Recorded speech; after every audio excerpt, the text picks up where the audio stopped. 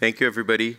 This is my second time in Berlin, and I've been to New York, California, but Berlin has a very different vibe, so really great people here. I noticed nobody's sitting in the front seat. I don't really bite. Okay, so this talk is meant, so how many people here know what RAG is? Retrieval-Augmented Generation? Okay, so this is the perfect talk, because I'm going to talk about advanced RAG techniques. A little bit about myself before we begin. I work for Weaviate. It's an open source vector database. Probably more importantly, I'm really passionate about AI. I've been working in AI for about 10 years now, so before ChatGPT. And I don't think it's going to kill us all. So RAG is a very general purpose tool. What I'd like to do is start off by grounding us in an example. So throughout this talk, I'm going to be using the example of an average human doctor and trying to build a chatbot using RAG to emulate or assist a human doctor as our analogy or as our example to ground ourselves, right? So if you think a little bit about the average human doctor, in North America at least, they study for 7+ years after undergrad. Undergrad is 4 years, so 7+ years after that. And they see about 100,000 patients in their entire working life.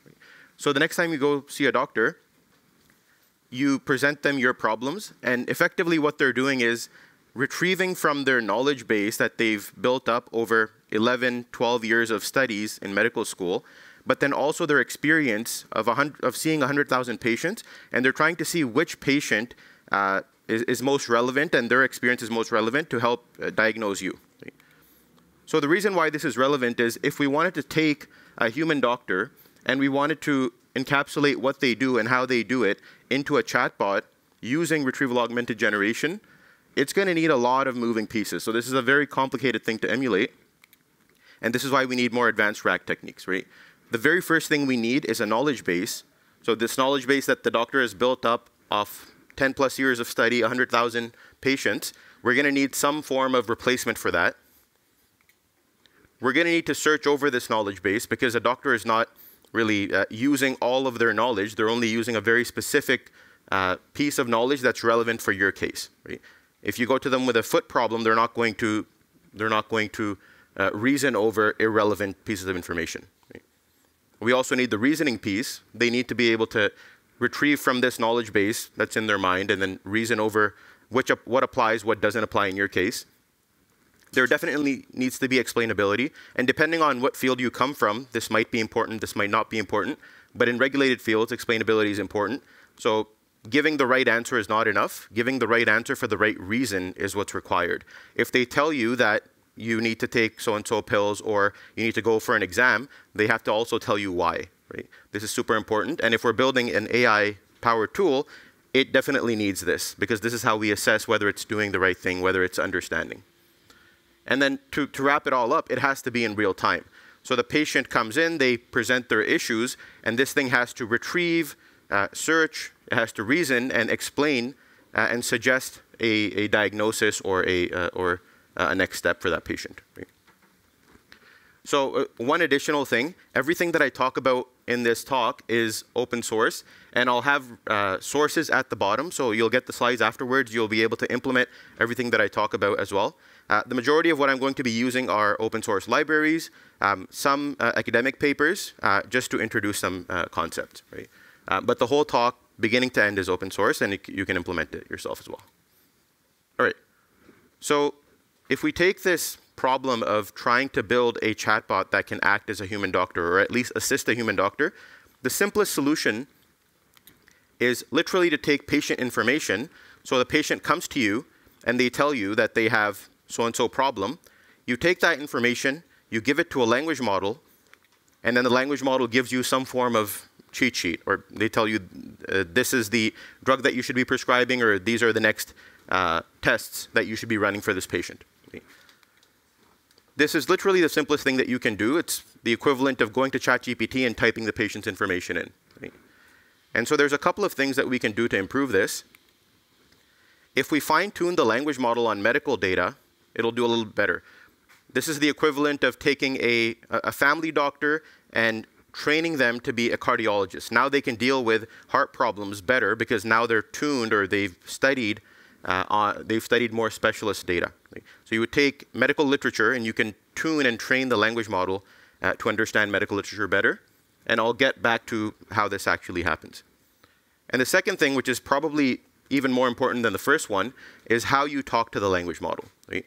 So getting this information and providing it to the language model, and the strategy that you do it with, if you show it examples or not, if you retrieve external information and you augment it into the patient's information, all of this is pretty critical. Critical enough that there's a whole branch of academia that's trying to study prompt engineering, but specifically for medicine as well, there's a whole paper where they show you how prompting correctly in the field of medicine gets you much better performance. Okay, so this is the simplest solution. I'm not going to dwell too much on this. I'm going to move on to the RAG solution. So this is what I call the RAG doctor solution. I'm going to start off with the simplest solution, so a simple generation loop here. And then we're going to add in a couple more things here. Right? So the first thing we're going to add in is that knowledge base that I talked about. And so this knowledge base is typically patient information. So this can be lots of historical patients. So if I take everybody here and I take your medical history, I can index that, and that could be something that I could retrieve from, right? Or if I take, let's say, PubMed or Nature or Science, and I take all of the different abstracts from it, that could be another source of information that I could put into my information or my knowledge base. I'm going to take that and I can put it into any database. Here I mentioned a vector database, but this can be any sort of database, and I'll talk about that later as well. So now you've got this unique patient's information, and you've got a knowledge base that's filled with millions or billions of patient-specific information. Right? This could have to do with different diagnoses, different drugs, when to take them, when to stop them, so on and so forth. Right? So now what you're going to do is take that patient information and you're going to query the database with whatever is relevant from this knowledge base. So this knowledge base is pretty expansive, could be billions of objects. You only care about maybe the 5 or 10 things that are relevant to this particular patient. Right? This would be the equivalent of going to the doctor and the doctor ignoring 99% of the information that they know over their entire lifetime and picking out the 1% of information that is relevant to you. So the database outputs these 5 to 10 responses, and then you take that and you pass it to the language model. And the idea here is that you're retrieving information relevant to this patient, and then you're augmenting that information along with this patient's information to the language model. And now the language model has sources that it can cite. It can read reference material before it generates. And this is the simple retrieval-augmented generation. The bottom part here is the retrieval stack, and the upper part here is the generation stack. Right? So you augment the generation using retrieval from some knowledge base. And so what I'm going to be doing in this talk is essentially taking this stack and telling you how you can improve each one of these components. Right? So the first thing that we're going to talk about is indexing. You can have billions of documents. How do you ingest them? How do you cut them up? If you have images, if you have charts, what do you do with those? The second part is the retrieval component, which a lot of people here are familiar with. How do you exactly extract out the documents that are relevant and ignore the ones that are irrelevant? And then the generation part, right? So I've got about 2 to 3 different techniques that are, some of them are pretty cutting edge, some of them are standard, and I'll talk about how you can implement it to improve this workflow. Okay, so that's the basic RAG setup, right? So in action, this is what it looks like.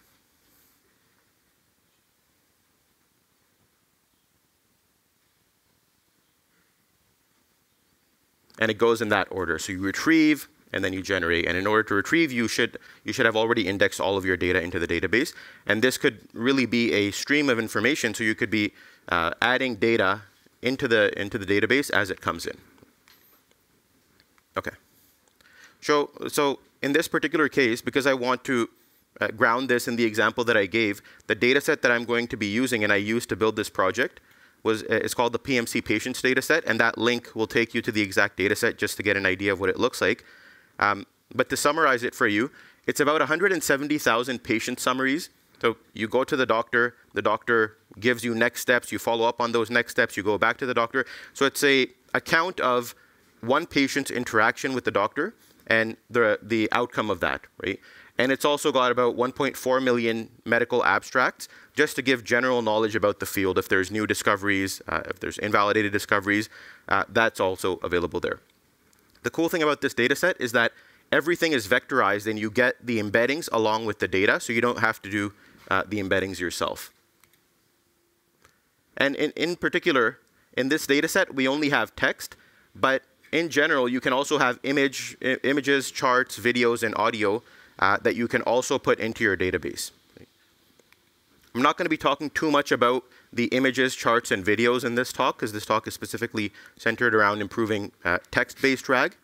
And then the cherry on top with this data set is that it's a retrieval data set, so you have benchmarks and ground truth labels of if you have one patient come in, which 5 patients are the ground truth most closest to this patient, so you can actually assess your retrieval pipeline to see how well it's performing.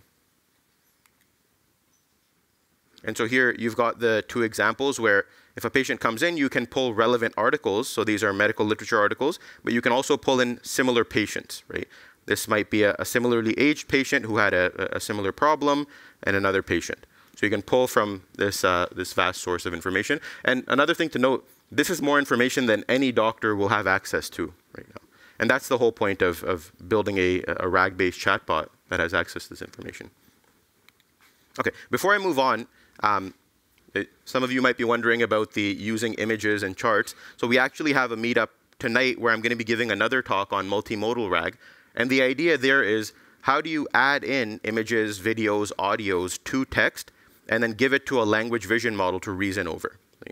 And so if people are interested, there's a link and you can attend. I think it's pretty close by, actually, 20, 30 minutes from here.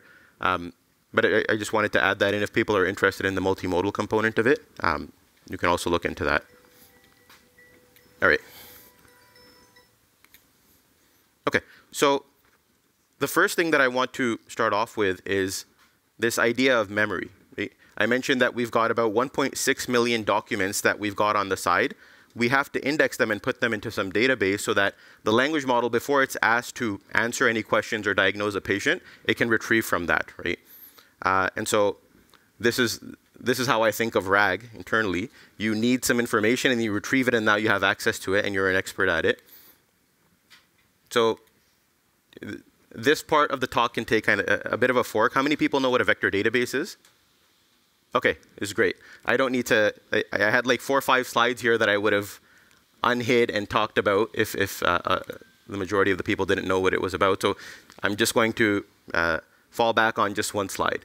So a vector database essentially allows you to perform scalable search. For this project, I use Weaviate, which is open source vector database, and it scales up to billions of objects. So in this case, I took the 1.4 million medical articles and the 170,000 patient cases, and I indexed them and I stored them in Weaviate. And the main idea behind a vector database is that it allows you to perform similarity-based search. So no 2 words might have been repeated in my case and another patient's case, but semantically they might be similar, and so the vector database will still retrieve them. And so typically, let's say your query looks something like this. You go to the doctor and you tell them that you have left shoulder pain and you have numbness in your thumb and index finger. They're going to put that query in. That's going to go to the database. The database can pull out patient IDs that are similar, or patients that have had similar problems to you, but then also articles about patients or about remedies for your problem. Right? And so in this case, we can talk about it if people have questions. What I've done is 2 vector searches on 2 different indices that are stored in the same vector database. So this requires multi-vector support. If people have questions about this, we can go into it later on as well. Okay, so we're going to use Weaviate vector database as our tool to help chatbots remember, and that's what we're going to retrieve from. Okay, so now we get into the exciting part, right? How do we make this better? Now that we've laid the groundwork for understanding RAG, how can we improve on it? Right? And we're going to introduce about 8, 9 different RAG techniques. And the point of this talk is not to make everybody overnight experts in RAG, but rather give you practical resources and practical information where you can go back and you can say, I have the tools to start exploring and improving my RAG pipeline. Right? This is one of the reasons why I've always got resources at the bottom so that you have a jumping off point. If you want to implement one of these techniques, you know where to go next to do that. All right, so we're going to start off at the bottom, better indexing. Before you even get to your RAG pipeline, you have to ingest, chunk, and index your data properly, and that sets you up for success. Okay, so we're going to talk about chunking text. So the main idea behind chunking text is that you can have a massive amount of data, in this case, 1.6 million documents, and each document could be multiple PDF pages worth of information. So the idea is that you want to chunk your data into semantically relevant and coherent pieces. So you could say, I want to do paragraph by paragraph, or I want to do sentence by sentence, or you can do some really interesting things, so that's what I want to talk about here. And this is not a trivial problem. There is really no answer of this is the best way to chunk. This is not a solved problem.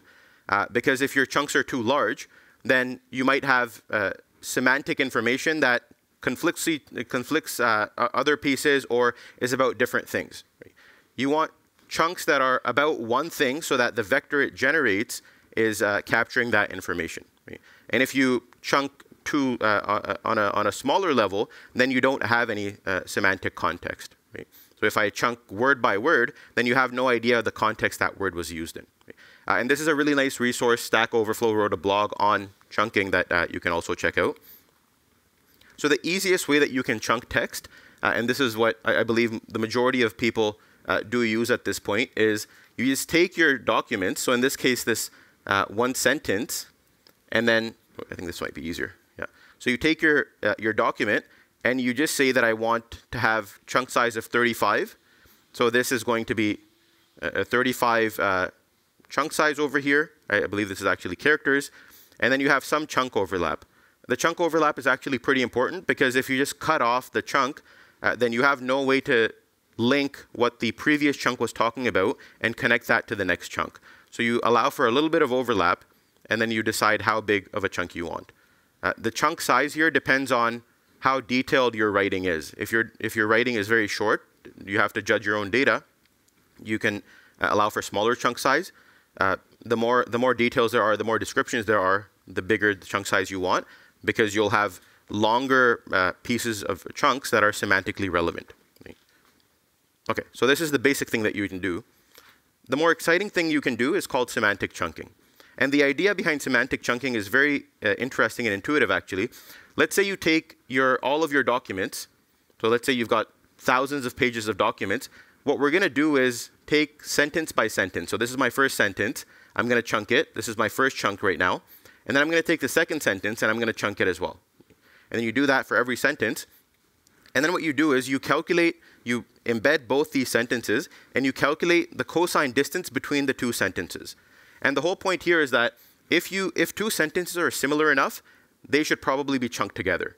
If two sentences are different, then that's when you want to say, okay, this belongs in the previous chunk, and the next sentence gets its own chunk. And so if you do that over and over recursively over your data set, so this graph is a bit involved, but let's walk through it. What you're getting here on the x-axis is the sentence ID. So the first sentence has an ID of 0, the 50th sentence has an ID of 50, so on and so forth. And what you're getting here is how similar the sentences are to each other. Okay? So this is the cosine distance. If they're exactly the same, you'll have a cosine distance of 1. Okay? And so the idea here is that you can have sentences that are combined with the next sentence if they share similar meaning. And you would determine some sort of cosine distance threshold to choose whether to fuse a sentence and keep it in the previous chunk or to start a new chunk at this point. Okay? And so what this gives you is variable length chunks. So you can see chunk 0 is bigger than chunk 1, which is bigger than chunk 2 and chunk 3. And this might be because the sentences are changing in meaning really quickly. And this is pretty robust. You can use a BERT-based model, a very efficient machine learning model, to determine this cosine distance by vectorizing your data. And the resource here is at the bottom, so you can have a look at this as well. This is also implemented both in Llama Index and LangChain as a library, so you can get this working out of the box. Okay. The next level of chunking is called, depending on who you ask, it's agentic chunking, or I'll just call it language model-based chunking. And the idea behind this chunking is pretty interesting. This is my favorite type of chunking. It comes from this paper, but the idea here is that you take your documents, and this can be hundreds of pages of documents, you give it to a language model called a propositionizer. And this language model is very efficient. For this, they use the 7 billion parameter model. And this model only has one job. Right? Its job is to read this sentence by sentence and decide and create small propositions. Right? Propositions are one sentence, and they're self-contained. All of the information that you need to explain the proposition is contained within itself. So every proposition here makes sense just by reading it, and then it divides up the work semantically. Right? And if you want to go into more details here, you can actually have a look at the paper. But in order to train this model, they gave it this prompt that said, your job is to take this text in and separate it sentence by sentence such that 3 criteria are met. And then one of those criteria is that the sentence has to be isolated and self-complete. It can't rely on other sentences. So you'll notice that each one of these sentences you can read and understand, and you don't need any other sentence to do that.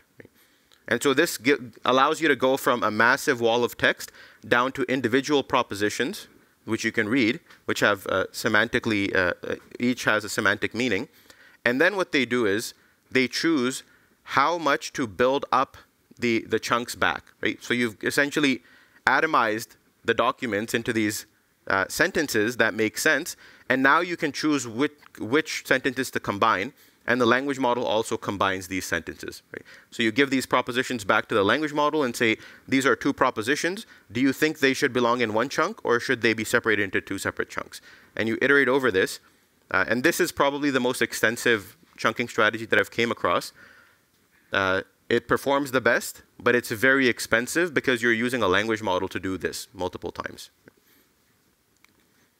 And then you can decide what retrieval unit you want, right? Do you want propositions to be retrieved?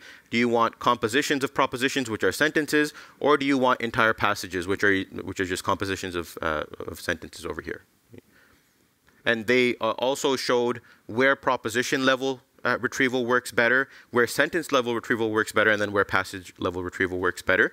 And they did it for general purpose data, so you would have to fine tune and kind of pick the parameters correctly for your own data set, but they give you rules of thumb here. Right? Okay. And the second strategy to help with indexing is to use metadata. I feel this is really a superpower because when you're performing semantic search, you're kind of ignoring everything else about the data, and you're saying, just give me something that means, has a similar meaning. But what you should really be doing is, when you index your data, you have the thing that you vectorized, the piece of text that you vectorized, but you should have a lot of other context. You should have the date maybe. You should have, if you're passing in patient information, maybe the age of the patient. You should have preconditions the patient has. And you can filter your search results using this metadata so that you don't even search over irrelevant information. Right?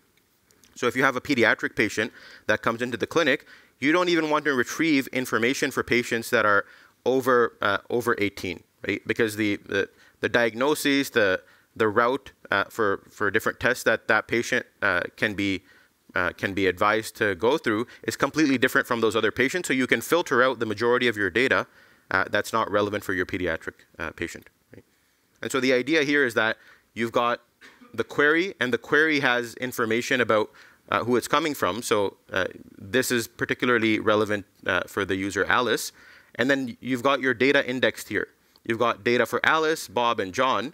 You don't even need to see if the information for Bob and John is relevant because you know the query is only for Alice, right? So you filter out these 2 objects, and you only perform search over the information that's relevant for Alice, and you've significantly reduced the amount of noise already that you can potentially retrieve from. Right? And so this is really easy to implement. All of the indexing and retrieval techniques that I'll talk about I'll talk about how you can implement them with Weaviate. You can use filters to implement a lot of these. And there's docs down there to show you even more. OK. So now I'll talk about how do you improve retrieval. It's probably my favorite part of the talk because it gets into the nuances of how we talk to vector databases and how we talk to language models, how we make sure what they're giving us is relevant or not. Right? So the first and probably the biggest favor that you can do to your for your RAG pipeline is to use hybrid search instead of pure vector search. Right? So the main idea here is that if you think about medicine as a field, and in general, whichever field you come from, there's things that are semantically understood, but then there are also just keywords that you need to memorize. Right? So in medicine, you've got names of medication, you've got body parts, anatomy, you've got different disease names, different diagnoses. All of these things are not semantically understood. You have to go to medical school just to memorize a bunch of this information. So it doesn't really make sense to semantically retrieve based on these keywords. Right? If I asked you your flight was tonight, you wouldn't ask me to semantically retrieve information. You would ask me for the keyword, which is the flight number, and then you would just search it up and find out information about it. Right? So the idea behind hybrid search is you want to keep the goodness of vector search because that's what gives you that human-level similarity, but you also want to add in keyword search. If a patient is on a particular drug, or if a patient has had a certain operation or procedure done, you also want to retrieve patients who have had similar procedures done or on similar drugs as well. Right? And so the idea here is that both of these are good in their own realm. We'd like to take the best of both worlds. And this is where hybrid search comes in. Right? So in hybrid search, what you do is you take the query and you perform both keyword-based search as well as vector search. And typically, when we're talking about keyword-based search, we're doing BM25. There are other algorithms, but what we've implemented in Weaviate is BM25. And so you do both of these in parallel, and then you need to find a way to fuse the different rankings, because you'll get a list of results from vector search and then another list of results from keyword search. And then depending on how important you want the keyword results versus the vector search results to be, you can weigh them and re-rank them. And so to implement this, this is one, typically that would be a vector or a near text search query. You can simply turn it into a hybrid search query, and then you can specify what query you want to use to perform keyword and vector search. There's another parameter here that I haven't specified, which is alpha, which gives you the strength of vector search versus keyword search. It adds up to 1. And you can specify whether you want a 70-30 split of weights between vector search and keyword search. So that's a hyperparameter that you have to play around with for your data set. And this, when we work with our customers, we find is a really big improvement to retrieval quality. OK. This is a very interesting technique. It's called query rewriting or query transformation. The idea here is to admit that we don't know how to talk to language models or vector databases appropriately. So the idea is that the patient comes to you with a bunch of information. You don't know what information to query the vector database with or what information to provide to the language model. You might think you know, but we don't really know. And this has been proven again and again, where if you use a language model to write these queries for you, you can iteratively improve the results of both the retrieval as well as the generation. And so the idea here is simple. You give the information that the patient gave you to a language model, and the language model rewrites the query optimized for the vector database. And another language model will write the query optimized for the LLM. And so there's two separate libraries that do this. The library or the work that rewrites your query for the vector database is in the first resource there, and I'll show you how it works. And the library that rewrites your query that goes to the language model is the DSPY library from Stanford here. So I'll just quickly walk through how both of these happen. OK, so the patient comes to you with this query, like we talked about, left shoulder hurts, numbness, thumb, index, finger. You want it to be rewritten into this query. Pain left shoulder, numbness thumb, numbness index finger. This has less semantic meaning for humans, but it should have more semantic meaning for the vector database. And so typically how this is performed is you take your previous RAG setup that we had here, you kind of cross it out, and now you pay attention to this. Right? The patient tells you information about what's wrong with them. You go to a rewriter model. So this is a language model that's been trained to take in queries like this and rewrite them into a format that's more optimal for the vector database. So this rewrites your query, and now you take that query and you go to a retriever with it, and the documents here you get should be more relevant than the documents you got in this retriever stack here. Right? And so you're essentially just admitting you're not going to send this query as is to a vector database. You want a rewritten format of that, and this model has been trained to rewrite these queries. And this model you can access actually in this paper, and it's also on Hugging Face, so the model itself is open source. And for the second part, how do you rewrite queries for language models? This is slightly more complicated. The idea here is that depending on your task, depending on the input information and the output information, you will have to iteratively see what prompt is the best. So DSPY is a framework that allows you to optimize the prompt and automatically engineer the prompt. So you give it inputs and outputs, and you set it off on this optimization process where it will try a very simple prompt, and then it'll see what the outcome was, and then it'll go back and ask a language model to rewrite the prompt. And it'll keep doing this, and typically, depending on which language models you're using, it'll cost anywhere from $5, $10, $15, depending on how big your data set is. But after that optimization process, you'll have a prompt that is guaranteed to work well over a specific data set. If your data changes or if you have drift, then you can just reset up this process and go through it again. So these are two techniques that will help you prompt your vector database and your language model appropriately. Okay, and the last thing here is to fine-tune embedding models. The main idea behind the embedding model is that you want to take your data and turn it into vectors. Typically, people start off with a really popular embedding model.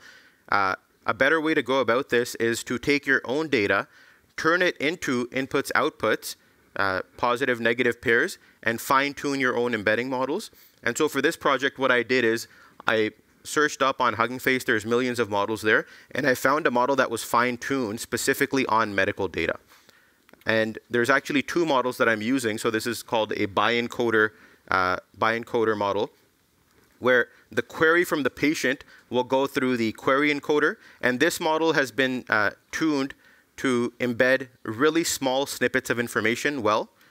And the information from my database, the patient information and the medical literature, will go through an article encoder. And this encoder is trained to capture the meaning of large documents. So once you've implemented the other techniques, this might be worth considering. You have to have a sizable enough data set to fine-tune these embedding models as well. So this is probably not the easiest thing to do, but I've included it here in case people are interested. And then I've also got resources on how to do this. I gave an entire hour-long talk on how to pick embedding models, which is linked there if people are interested as well. Okay, so the last part that I'll talk about is better generation. So the first part of better generation here is to make sure you remove as much of the irrelevant information that you've gotten from the database so the language model is not misled. If you're asking it to prescribe something to a patient who has a cold and you're giving it irrelevant information, that's a really good recipe to get it to hallucinate. So you want to make sure that you cut out any irrelevant information. Right? So the idea behind the auto-cut concept is you can get back irrelevant information from the database, that's fine, as long as you can identify and automatically cut them off. Right? And so here, we can use the ranks or the similarity, the actual vector distance, to identify which objects are close and which objects are different from the close objects, right? And I'll show you an example of this just to solidify things. So imagine you take your rewritten query that goes to the vector database, and then you retrieve these 6 objects. The other thing that you get from the vector database are scores of how similar these objects are. Right? So you can think of these as the inverted distance or the opposite of distance. So the first thing is very close. one thing that you'll notice is that the scores will drop really heavily after the 4th patient. Okay? And so the idea here is that these first 4 patients are semantically similar to each other, but these are end to the query, but the last 2 patients are not. Right? And the only reason we get the last 2 is maybe because we asked for 6 patients, and you can automatically cut out these patients because here in the database itself, you can say, I automatically want to limit it to 1 segment. And when I say 1 here, it means 1 segment of scores that are in the same vicinity. And so to actually do this, we look at the derivative of the similarity score, and we look at if it rapidly changes, and we determine that as 1 segment. If you had changed that 1 to a 2, you would actually get both of these. Right? So this is something that's really simple to implement. You can just turn it on in the vector database with your vector search. Re-ranking is another very powerful tool. The idea behind re-ranking is that even though we've done all of this to kind of index our data, we've chunk our data, we still want to have another model come in and reassess how well our retrieved objects match up to the query. So what we're going to do is retrieve similar cases, but this time we're going to retrieve a lot more than we need. And then we're going to use a much heavier model. This is typically a model that has a very high latency, so you can't afford to get it to attend to every single object you have in your database. And then you get it to re-rank the objects. So how this works is you take your query in, you get out a lot more objects, so you overfetch, and you've got the vector database similarity that is given to you. We're going to ignore that for a second. And we're going to go in and use a re-ranker model to say, is this patient really the most similar to the patient described in this query? And the re-ranker model takes in this patient and this patient information and assesses it together. And it realizes, oh, maybe it's not the most similar, so it demotes it to the third spot here. It takes the 3rd patient and says, OK, this is quite similar, and it promotes it here. And so here, because you're only doing it over a smaller number of objects and smaller number of patients, you can afford to re-rank, and then you can use these re-ranked scores as opposed to these. And the idea here is that these are a lot more relevant than these ever were. And so this is also a single line to implement. There's different re-ranker models, open source and closed source, that we've integrated with, and you can take advantage of that just by adding this to your query as well. And the last technique here is fine-tuning the actual LLM. So for this project, I actually used a model called Meditron 70 billion, which is a fine-tune of Llama 2 70 billion. And so the idea here is that if you specialize the model in the domain that you want it to perform well, it'll actually perform better. So it'll underperform on tasks outside that domain, but it'll overperform within that domain. And so this is shown in the open source model as well as in the paper, where they took the 70 billion parameter model, they unsupervised fine-tuned it on 50 billion tokens of medical data. This is just the PubMed literature. And then they also supervised fine-tuned it on more medical multiple choice questions as well. And then when they assessed it, it outperformed its base model, which is the Llama 2 70 billion, but it also outperformed a much larger model, the GPT 3.5 model. It's not exactly comparable because Llama 2 in general saw a lot more data than GPT 3.5. So even though this is bigger, it doesn't mean that it's better. Right? And so this is the kind of the training regime that Meditron 70 billion went through.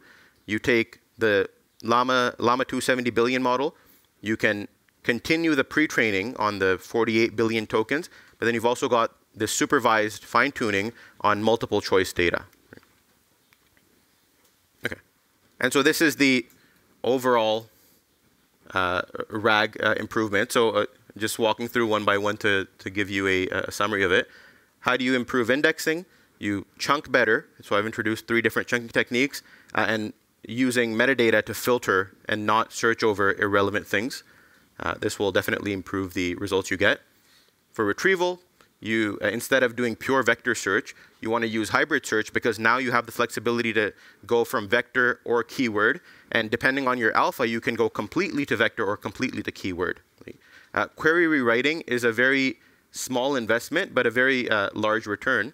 And then fine-tuning, I would say, is a larger investment, and you have to decide whether it's worth it or not.